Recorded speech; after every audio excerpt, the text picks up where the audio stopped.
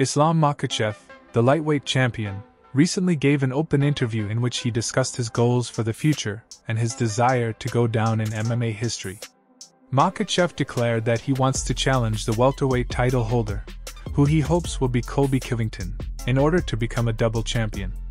When talking about his next matchup with Charles Oliveira, the champion had an air of unwavering confidence. Some fans saw Makhachev's assessment that the battle would not be a challenge for him as underestimating Oliveira's abilities. Here is what he said. That fight reminds him of the time he gave up. When he watches this fight, he remembers everything that happened there. He tried to push me and land some punches, but when he doesn't have insurance, he just gives up. This fight is interesting for the people. Everybody wants to see this match again. But if I follow the plan, I can beat this guy easy again. I believe that. Beyond his current match, Makhachev stated a strong desire to compete for the welterweight championship. If Colby Covington succeeds in his own ambition, he stated that he would like to compete against Covington. Makhachev explained his selection, pointing out Leon Edwards as an opponent who seemed uninterested in fighting him. Here is what he said.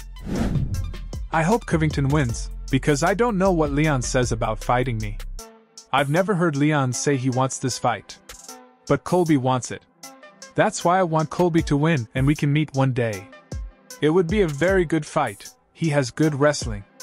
It's going to be US wrestling versus stage stand wrestling. He's a good fighter.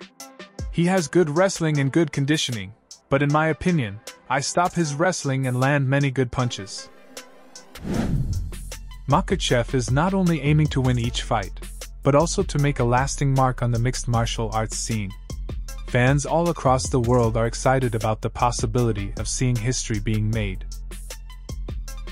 Thanks for watching. If you're a fan of MMA, be sure to hit the subscribe button and turn on notifications, so you never miss an update. Also leave a comment below with your thoughts on today's news. Keep supporting the sport, and we'll see you in the next one.